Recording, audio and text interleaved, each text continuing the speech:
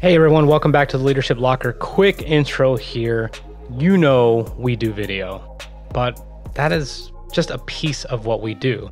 Now, when people look at video in terms of content creation for their personal brand or their organization's brand, it looks like a bear, but so many things can trickle down from that. So when you think about all the investments that are made in, I would say, areas that have not proven to be as effective, then I really think it's worth listening to this podcast to kind of get a sense of how it can play out if you do prioritize the medium that is winning the most. As you know, Rich Cardona Media is the sponsor of this podcast. Hello. We take care of so much of your content creation for you. We film it, we edit it, we distribute it. We come up with content strategy. We help you come up with titles, all of these good things. So that way you don't have to. However, there is a form of collaboration here in which is you're going to have to invest some time on the platform. So if you feel that you would love so much taken off your plate, and that's why you're not actually, relevant or current on the platform, and that you could commit about 10 to 20 minutes a day on the platform, just getting situated, responding to comments, making comments on other people's content, then I promise you, we're going to be the people that are going to help you elevate your brand quick, fast, and in a hurry, and result in having a reputation as someone who people want to do business with. So definitely let us know. You can email us at rich@richcardonamedia.com or eliza@richcardonamedia.com. Let's get to the show.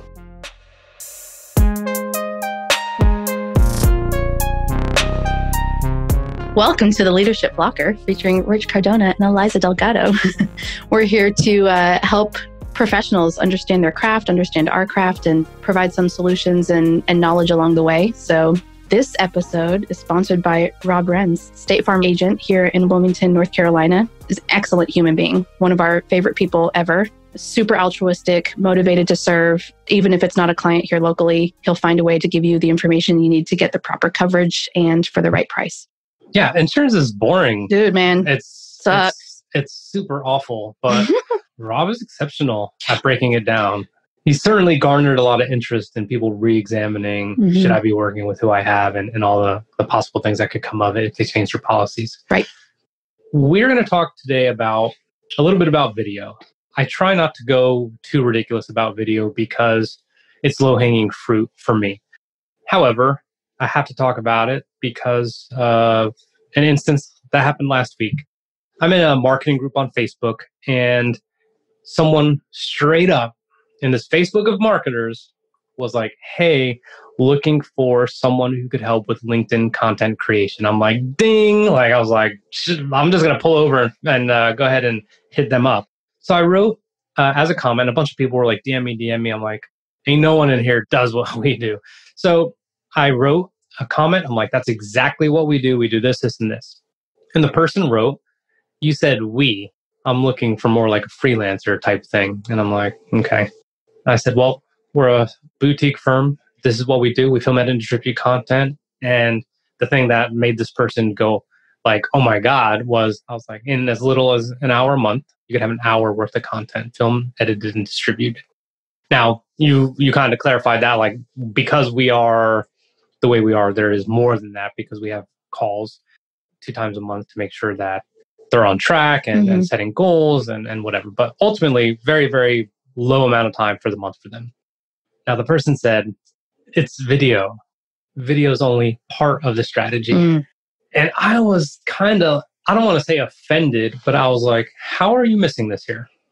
And what I mean by that, and let me say this in a non-condescending way because I don't mean to be, is you want to do blogs as well?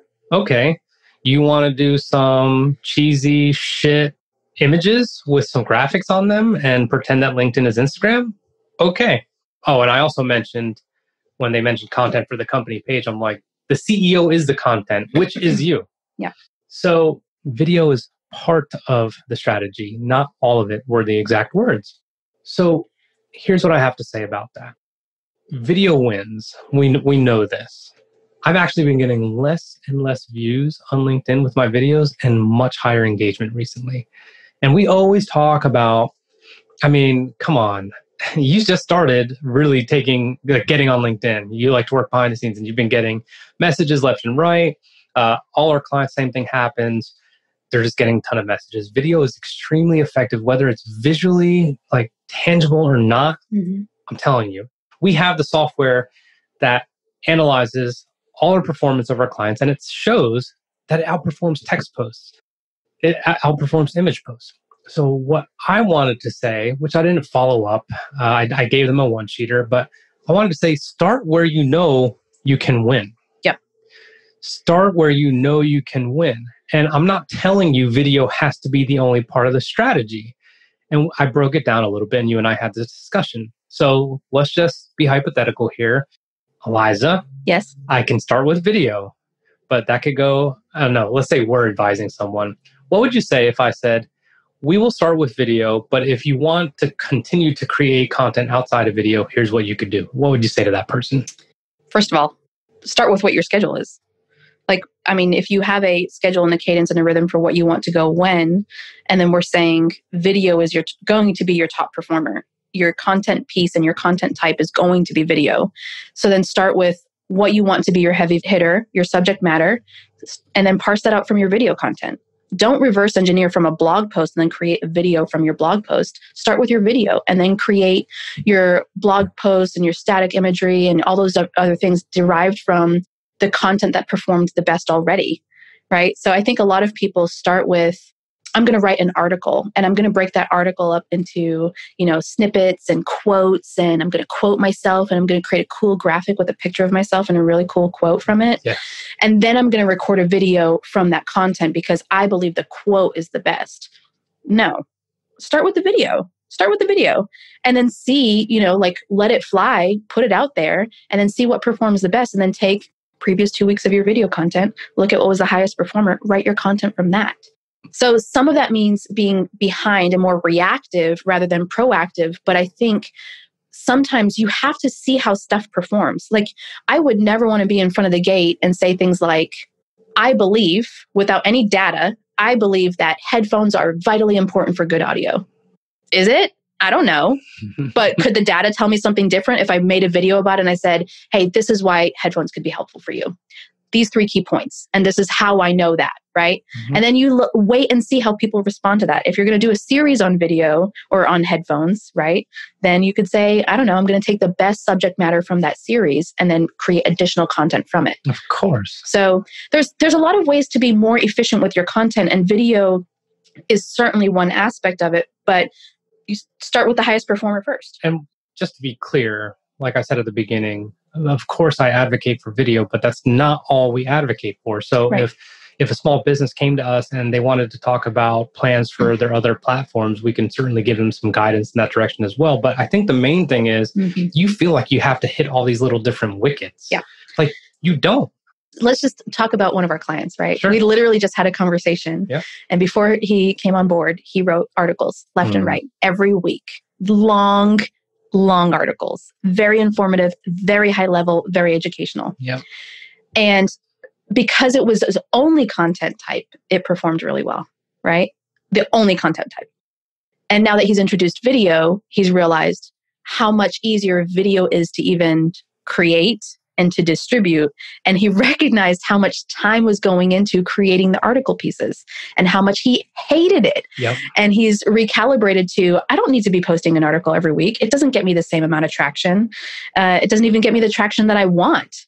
So he's moved back from, once a week to now twice a week. And maybe once a month is on the table because the video content is outperforming. So I think some of it is balancing time and effort as well as impact.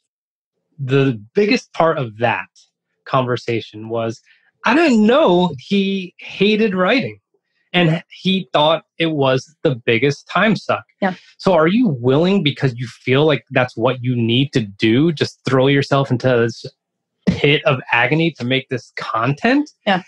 Especially if it's just because you are a brand that relies on things and not people to project what you do, how you can serve, what problem you solve, and all that other stuff. So he never would have known unless he tried something else for a substantial amount of time. That's right. That I actually prefer this. And look, to be unbelievably transparent, it hasn't hit yet on the video side. This is kind of an anomaly for us in a way, but we had the conversation. I'm like, dude, that's all we could ask for is that kind of transparency. Right. And if he never explored that because he felt like, no, articles are definitely the way to go. I'm an academic and I'm a real professional guy and this is very high level, then, and what was the other thing he said about the messages he was getting? He was saying, I'm getting messages being like, dude, you're all over LinkedIn. He's getting inquiries, etc. And it's a ramp up, sure, for sure. But start with what wins. Yeah. It's not hard to look around the marketplace. What can you tell me is prioritized on every platform right now that's a social media platform? It's not graphics and it's not text. It's not. But you also can't measure your success by only having one type of content. Yes. Right? Like if you only did articles, which is what he did in this scenario, then clearly for him, that was success. He had some baseline of metrics to look at. Like, oh, I know I get this level of engagement because I do this. But he'd never done another type of content. Mm-hmm. And so you have to test different types of content for your platform. And for us, obviously, we're always going to advocate for video. But that doesn't mean it's exclusive of any other content type. So for our clients, if we say, okay, we have you on a schedule of your content for video, but the days off of your content schedule or your video content schedule, do your other pieces of content. Write a text post a photo, do a graphic, whatever suits you in your overall content strategy if you have one. But if you don't, start with video. It's always going to be the winner. Or almost always. Almost always. Yeah. I'm glad you said that because you're right. You do need to be able to analyze the patterns and compare against other mediums. However, that doesn't mean you need to test everything simultaneously. Yes. You could 100% be like, let's say you're me or us, and just we're going to go text only for a month and see what happens. Now, that might be a little bit confusing for people because this is what we do. But let's just say, it's like, okay, I got to give it an honest shot. Yeah. I don't need to be testing that and images and GIFs, which is starting to be huge. It's like ridiculous. And then carousel posts. I don't need to try all of it at once. Yeah. Because number one, at the end of that month, I may see results that I really enjoy. I may realize that I enjoyed it and I may realize that they enjoyed it. Yeah. And then I go back to video and then I'm like, wow, I enjoy this. Not as much, but holy shit. Yeah. These are blowing up. Well, so I'll just take an example from my own LinkedIn content, right? I'm just now getting started with the content strategy. I haven't used video yet. I've only been text-based, right? But the average of the posts that I've gotten is 3,000, 4,000, 6,000. So that's just for text though. That also doesn't guarantee that if I switch and when I switch to video, that those things are going to be 6,000, 7,000, 10,000 view pieces of content. It just means it's a different content type and it reaches a different type of audience in a different type of way. So, and it can be consumed easier. I don't know, but I can't base the effectiveness of video based, on my text metrics. Absolutely. And we talk about this all the time. Metrics are not everything. It's the engagement rate and it's all the other things that come from it. So we can get really easily stuck on and we're talking about this now of video is like the performer and it should be the performer because people consume it easier, but it's not the be all end all. No, there are other things that do perform and there's so many variables. It's the tool, not the rule. That's exactly right. There's so many variables. There's nuance to everything. What? The date and the time that you posted, the type of content in that content piece, the subject matter. It could have been supremely relevant on a Tuesday, but if you posted it on a Thursday, it's trash. So there's so many different things that contribute to a content piece hitting or missing that you can't hang your hat on one specific thing. So I'm going to go back to the original inquiry and we could bring this thing all the way home, which is I don't fault the person at all for believing that it's just a part of it. Yeah. But I do believe the approach was wrong in terms of content creation. Right. I believe the person was actually looking for a content strategy. Yeah. I don't think those things are reversible. Now, you will hear us talk about quantity over quality in many ways. Quantity in terms of building up your connections, building up your followers, building up the amount of messages that you're taking in or putting out, whatever it may be, the amount of content that you're putting out. Right. All that. Yes, of course you need to create, but there certainly needs to be a strategy behind it, which is, and again, what I posted this morning about In-N-Out, like they're known for their burgers. There's really not a lot of shit to order from In-N-Out, right? But then you go to Cheesecake Factory where Eliza gets undercooked chicken every time we go. Hey, man. I get free food for life. You go to Cheesecake It's a true Factory. story. You're not thinking about the cheesecake, and then I'm overwhelmed by the menu. Although I always pick pretty much the same stuff every Chicken time. Madeira with no cheese. Exactly, and I'll get it with cheese. So the question clearly illustrated good intent and the desire to have a presence. But if you want to have that presence without a strategy, you will put out random acts of content, is what Sean Cannell likes to say. And when you do that, that is going to absolutely slow your ability to discern what actually works and what doesn't. So I would have rather heard selfishly, like, okay, you know what? I'm going to try video for 3 months. Like that's the kind of runway we like to give our clients. Like, give us 3 months. Mm-hmm. You're going to see something in a month anyway, but give us 3 months. Mm-hmm. But content creation on its own doesn't mean jack shit. It's true. Now, we're going to wrap. And I am going to tell people, if you need anything, if you have any questions for us, you could email Eliza at richcardonamedia.com or rich at richcardonamedia.com. But there's a caveat because Eliza, during the break, was like, we can't just say that. Yeah. Hit me. I hate that question. I hate that phrase. All right. Because I think we as professionals, we say things like, let me know if you have any questions. Especially for us in this space where we really want to educate and provide value and keep an literal open door policy to communication with people who are transitioning or navigating entrepreneurship or startups or even just going from one phase of their career to another. Sometimes you don't even know the right questions to ask. Yeah. And I think let me know the right question is disingenuous, not in intent, but in actuality of, you know what, someone listening might not even know what to ask or how to ask it or what string to pull on the sweater. This is why Eliza's here. But I think we owe it to, people listening or, people that are in our network that might consume some of the content that we create of being more specific. So here are the things that we can answer questions on. Hit it. Okay. Video production. Oh, yeah. Solving your problems through personal branding. Yeah. Consulting, branding consulting, publishing, and a myriad of other things, including marketing. Shared voice is one I'm going to start pushing hard. Yeah, shared voice. And how do you do that for your company? Yep. How do you implement it across your company? There's all different kinds of ways that we can solve those things. We can have just real, honest, hard conversations and help you get to somewhere. Transition. Yes. I talked the other day about, burnout for me, what that looked like, what I had to do, recalibrate is part of my story of, like leaving the corporate world and doing consulting and, going out on my own. And you've done that in the military when you retired. And what did that look like navigating the next stage of your career? So you've done a really great job, of course, of telling your story and keeping the door open and, and creating content. And certainly that is a way for people to engage of, oh, this is something I can ask questions to and react to. But when it comes to the podcast, when we say, let me know if you have any questions or shoot us any questions, those are the things that you can be asking us about. And we're happy to dive deeper. Or, if you hear something that we just talked about and you're like, this wasn't quite clear to me, let's talk about it. Absolutely. Yeah. I'm so grateful right this second for that kind of stuff. I mean, I don't peel that back. I'm like, it's a wrap. Yeah. That's me. That's a horse who's smelling the barn, right? Yeah. It's just kind of like, okay, I'm going to wrap up and I'll do my normal thing. And yeah. It's not like that. Yeah. So that being said, definitely hit us up if you have any questions in those categories. And if it's loosely related to one of those categories, give it a shot because I'm sure we could help in that regard as well. Yep. If you got anything from this, if you enjoyed hearing us go back and forth, which is not meant to be she and I just talking to each other, it's meant for you to eavesdrop on thought processes and to gather information that can maybe help you make educated decisions. I know what it's like to be a small business owner and just to feel like, fuck, like, I don't know if this is going to take off. I know all those feelings. So I think the reason we're doing this is because I just feel like it's so important for you to hear some of the things that take place because I know we're not alone.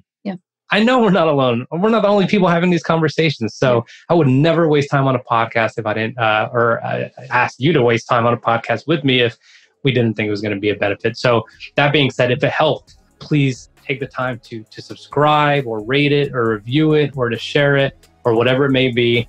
Thank you all so much for listening. We will see you on LinkedIn and everywhere else later.